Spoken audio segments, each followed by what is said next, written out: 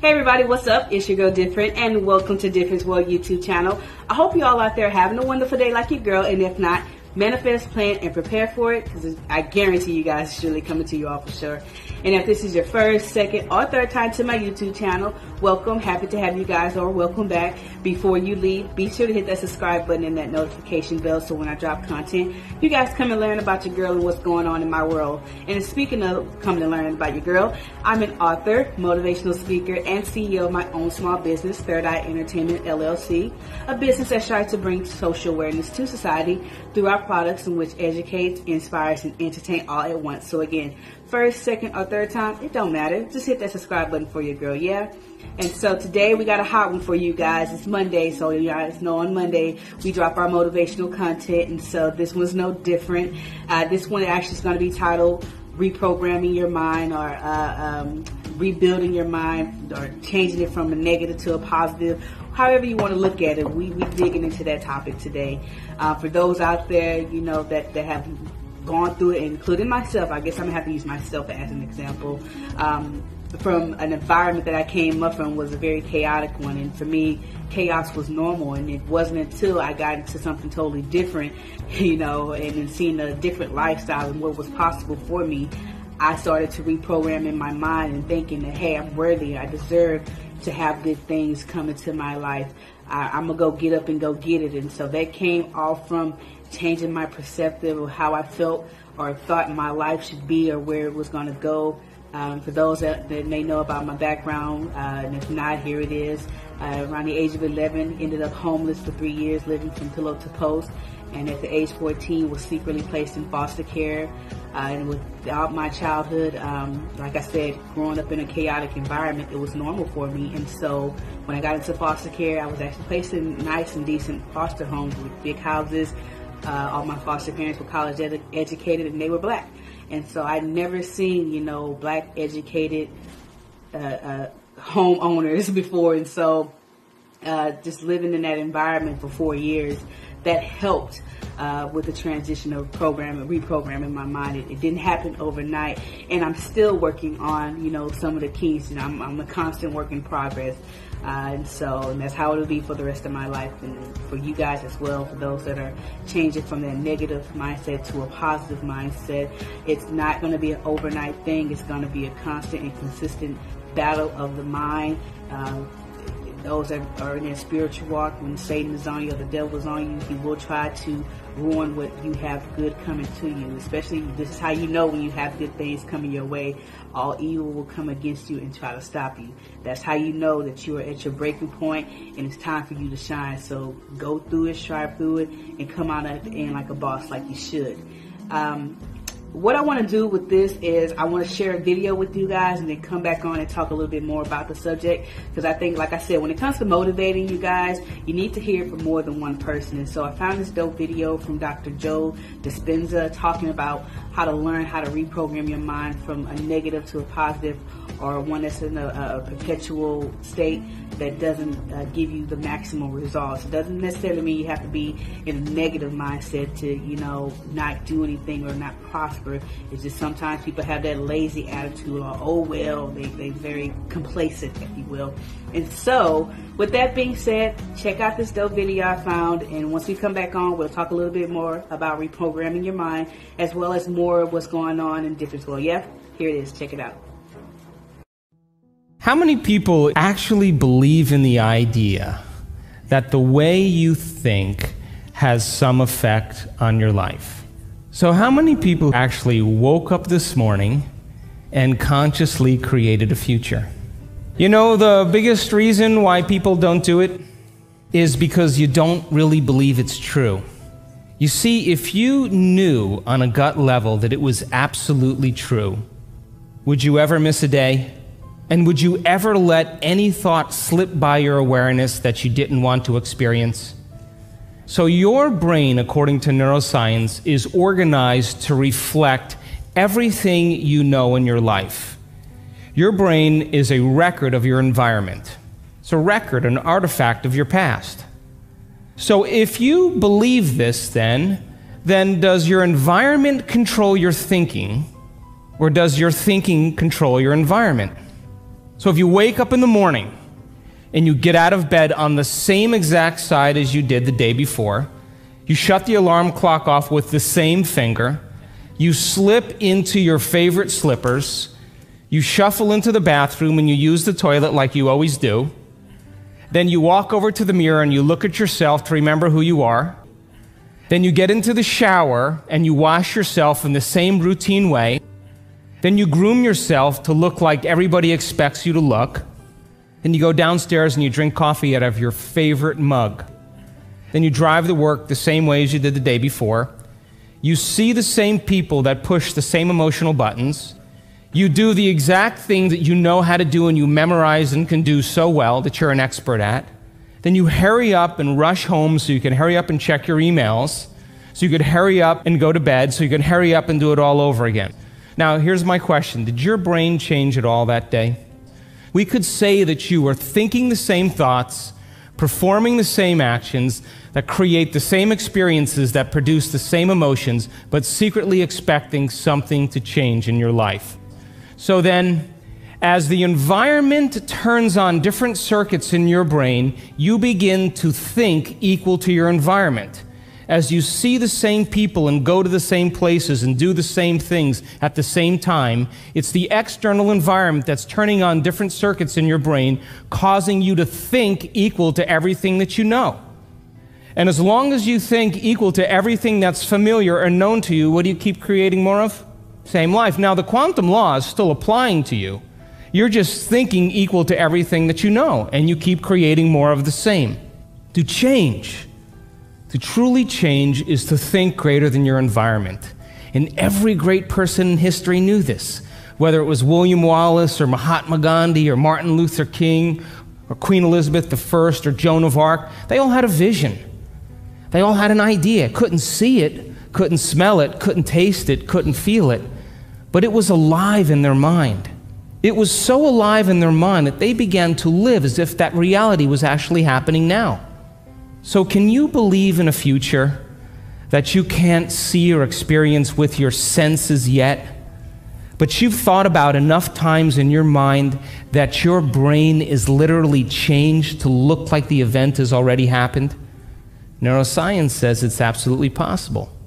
Now, your personality creates your personal reality. That's it. It's that simple. And your personality is made up of how you think, how you act, and how you feel. So the present personality who's sitting here today, you, has created the present personal reality called your life. Would you agree?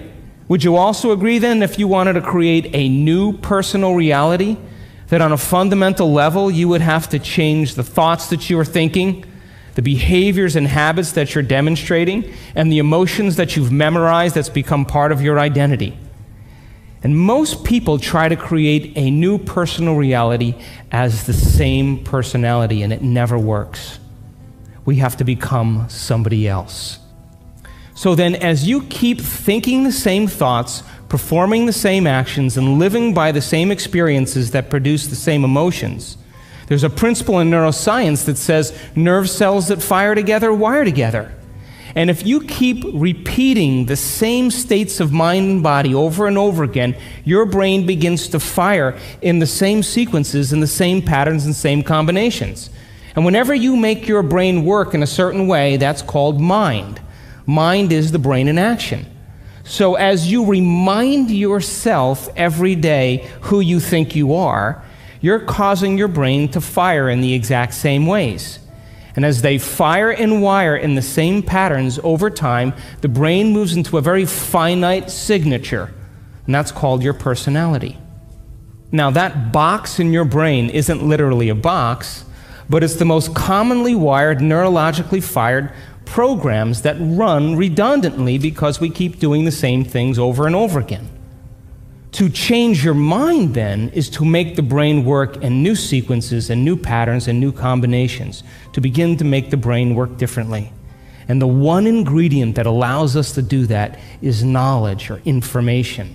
Because every time you learn something new, you make a new connection in your brain. That's what learning is. Learning is forging new connections.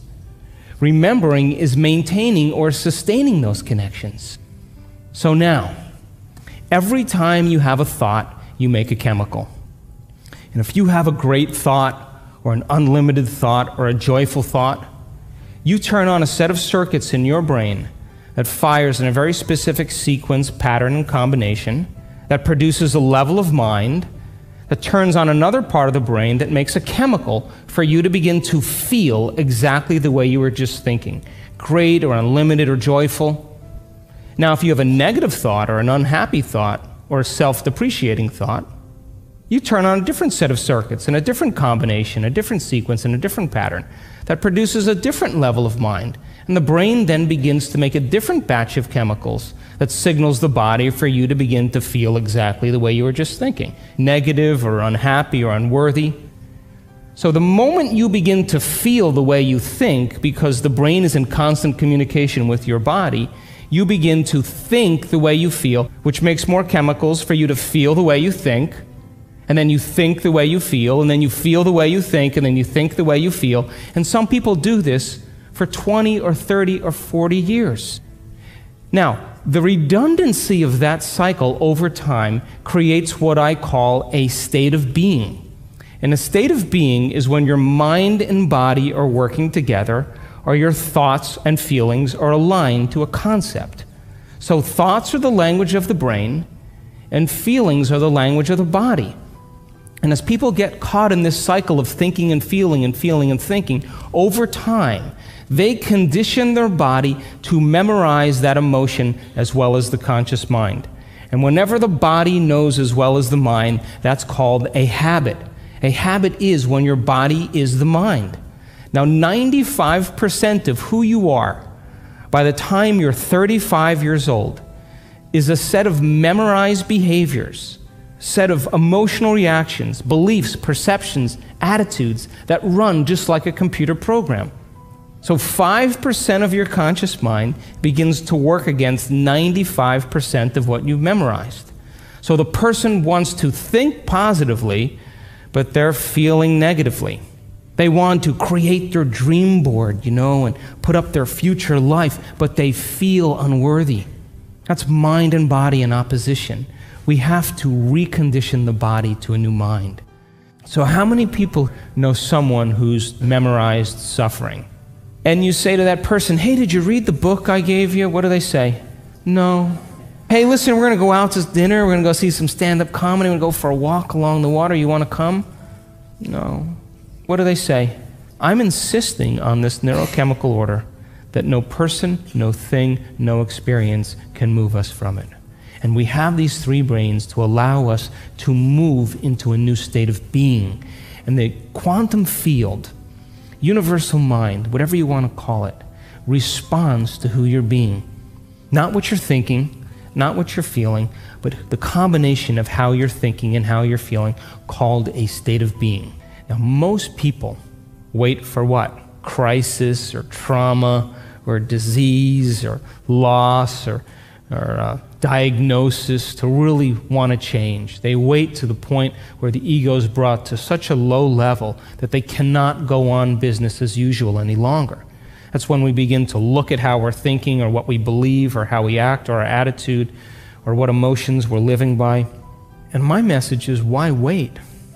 We can learn and change in a state of pain and suffering, which tends to be the human model, or we can learn and change in a state of joy and inspiration.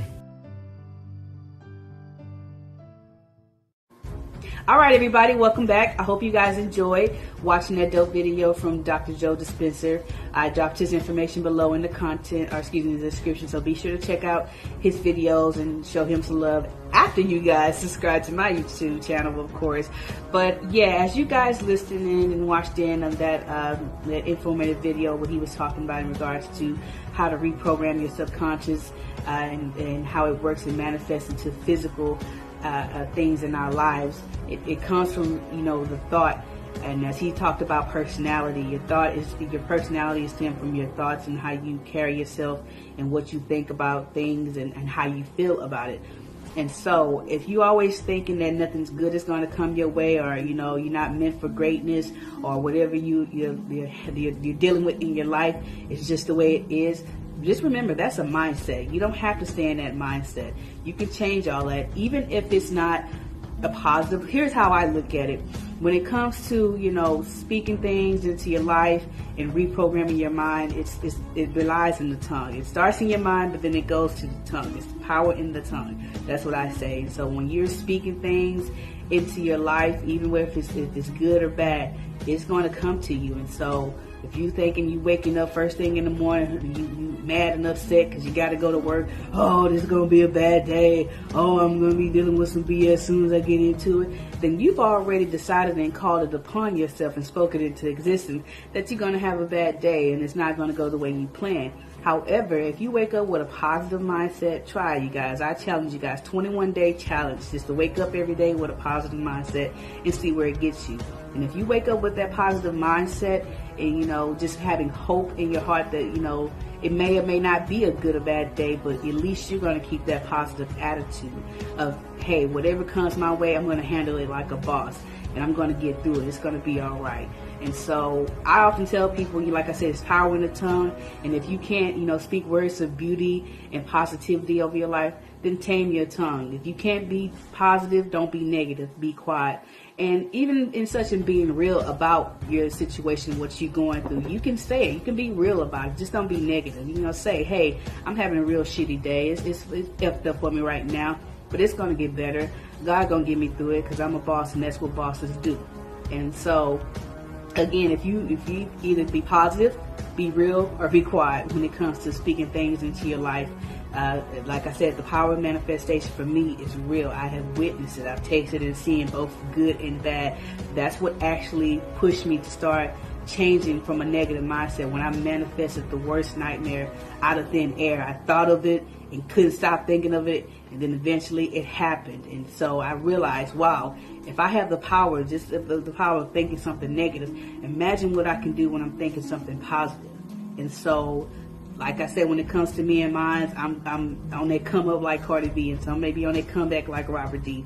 Either or, but whatever way it goes, I'm going to speak words of beauty into my life. I'm not living that lifestyle of the rich and famous just yet, but it's coming for me. I know it. I feel it. I believe it, and I receive it. That's why I'm manifesting, planning, and preparing for it. And so anybody out there, you guys, that's going through it and just have to dig deep within yourself and your heart and your mind, and reprogram it. If you're looking at life in a negative way, even if times it might be true of what you're saying, doesn't mean you have to feed into it. It doesn't last long. And so start reprogramming your mind, and then that's when you move to getting it out on paper. That's where my motto comes from: manifest, plan, and prepare. When it comes to manifestation, you have to reprogram your mind, remove all negative thoughts, doubts, and fears, and replace it with hope, faith, courage, and discipline within yourself. Start speaking words of beauty. Start cleaning out all those negative words that you're used to saying and replacing it with powerful words and positive words. And then once you move on to that, and you got that just about down pat, planning, that's when it comes to putting words to action, to paper, if you will. When you speak it into existence, write it out on paper, what goals you want to achieve, what plans you have to attack those goals, having a backup plan, having an exit strategy. You can't plan for the unknown, but you can expect that it is coming, and whatever comes your way, you will get through it because you're a boss, and that's what bosses do. Now, as far as preparation side, that goes in tunes with cleaning your internal and your external house. When I say internal, that means getting your mental health in check, fixing your finances, anything intangible in your life that needs to be, tuned up, get it in check. Your physical health, get it in check. Mending broken bridges, do that. Cutting people off who mean you no well or that's bringing you no good to your life, get them up out of there quick, fast, in a hurry. And so whatever it is that you're manifesting and planning for, when you are prepared for it, or when it comes to you, you will be better prepared for it. You will know how to handle it. That was one of my biggest downfalls in my 20s. I'd had a lot of good opportunities coming my way, but I didn't know how to handle it. I didn't know what to do with it, so I squandered it. So when you manifest, plan, and prepare for the good that's coming to your life, you will know how to, deal with it and how to maintain it. And so manifest, plan, prepare. That's my mantra, you guys. And for anybody else, like I said, that's, living in that negative mindset, remember, whatever it is that you went through in your life that may or may not be your fault, is out of your control. But at the same point in time, this is your issue to deal with. And if you're sitting there knowing that you have a problem that you don't want to fix, it is your fault, including that negative mindset. So dig deep within you and take that power and take that control back that others may have had over you, and free yourself from that bondage, that mental bondage, more importantly, before any physical, even with spiritual as well. But free yourself mentally. That's going to be one of the most main and prominent things that you would have to do when it comes to reprogramming your mind. Again, like I said, taste and see, you guys. I'm an example, and know at all. And I have to be honest and real with myself. Even some of the things that I'm manifesting, planning for, they haven't came to me yet, but it doesn't mean that it's not coming. Who's to say? And so I'm going to continue to manifest, plan, and prepare. That's just what it is for me. For instance, I'm manifesting, planning, and preparing for it to being on the Roland Martin Unfiltered podcast. It has not happened yet. I keep emailing this man day in and day out. Finally getting some conversation going. And so who knows? I'm going to keep going until I reach my goal and to get on that show and get the exposure that I need for the target audience that are, equipped for my book. And so, manifest, plan, and prepare. That's what I'm doing when it comes to getting ready for the goodness that's coming into my life. And I'm not allowing any type of negativity to take over my thoughts. Even though it may come into my mind, I'm not going to give in to that. I'm going to be quiet and not speak that into existence. Yeah? And so, for those out there that's feeling like me, thinking like how I'm thinking, even if you're not, get on the wall. And so if you like what I'm talking about in regards to the subject of reprogramming your mind, you guys want to chime in and interact with me, definitely show me by liking, sharing, comment, and subscribing to my YouTube channel.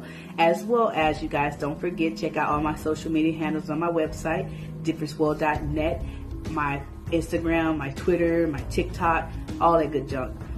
Check it out on my website, as well as anybody looking for motivational speakers, interviews for their podcasting, as well as grassroots conversations.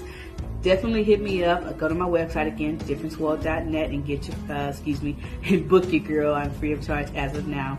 And speaking of getting your copies, don't forget to go on my website as well. My book, What If a Controversial Paradigm Shift? It is available again for you guys. It's again written to encourage and inform thought-provoking conversations about injustice and systemic racism in America. And I've done this through graphic and provocative illustrations. So again, please be advised that's intended for a mature audience. And so if you can't take this type of heat, get your fire blanket. You'll be okay. Still come on to the kitchen. That's the point of it all, is to have these conversations that need to be had, you guys. In my opinion, this is how we can push for, systemic change instead of talking about systemic racism all the time. It's just having these conversations that's going to, put us together, take accountability and acknowledgement. And so again, as well as with unity, it's not just about pissing off white people or offending other people. It's more so about unity. So those that got common sense and can make it to the fourth paradigm, hypothetical, you see what it is that I'm the gist of the book overall. And so again, go to my website, differenceworld.net, and get your copy of my book as soon as possible, you guys. Yeah? And moving right along with the gravy train. What else we got going on in Difference World? Tomorrow is Tuesday. So, on Tuesdays we do our social awareness content. And so again, be sure, that's why you guys got to hit that notification bell and that subscribe button. So when I drop the content, you guys come on into Difference World and come and learn about what it is that I'm talking on that day's topic. So be sure to, again, hit that notification bell for you, girl. I don't understand why you haven't done so yet. What else we got, you guys? Lastly, but definitely most importantly, our mental health check for those out there that may need it, including myself. Any type of mental anguish, illness, stress, anxieties, whatever the case may be, feeling, depression, suicidal, dealing with bullying, having a relapse, whatever the mental anguish may be for you, please know that it is okay to not be okay, but don't ever sit there and not be okay. Go get help. Go talk with somebody. Pick up a hobby. If you need to get on medication, do whatever you have to do to keep your mental health in check and not going off the deep end, as well as possibly taking anybody with you. If you need, or if you know anybody who may need these mental health resources, please feel free to share it with them. The crisis hotline number is 1-800-273-8255, or you guys can text 988 or 741-741. And for those that would prefer, you guys can check out mentalhealthishealth.us or 988lifeline.org. And for those that are outside of the U.S. that's watching your girl's YouTube channel, you guys be sure to check out incounseling.com. InCounseling, again, is spelled ENCOUNSELING.com. And remember, you guys, although I am giving you these mental health resources, it is on you to do your own homework and your own research to find what works best for you. At the end of the day, you are the captain of your own ship, and you decide where to navigate the waters. Nobody else but you. And remember, whatever that you are going through, whatever trial and tribulation that may be for you at this time in your life, you will get through it, and this too shall pass. So going off the deep end is not an option. It's not worth it. So don't do it. Okay? And moving on from mental health check, you guys. Again, if you like my topic today when it comes to reprogramming the mind in regards to our motivational content, be sure by liking, sharing, comment, and subscribing to my YouTube channel. I definitely appreciate all the love and support that I am getting. Please keep it coming. And remember, you guys, whatever it is in life that you are feeling you're destined for, you have to manifest, plan, and prepare for it. And then it will surely come to you guys. Different well. Come and learn. What if? What if in 1619 Africans started dealing in slave trading? The tables were turned around. What if they kidnapped millions of Englishmen, women, and children from their homeland and brought them to America on a slave ship? What if a controversial paradigm shift is a book written to inform and encourage consistent, thought-provoking conversations about injustice and systematic racism in America through graphic but provocative illustration? What if provides a different perspective by detailing controversial deaths and events as four categorized paradigm shifts: historical, political, precedent, and hypothetical? What if? A controversial paradigm shift by author Difernt. Go to differentsworld.net.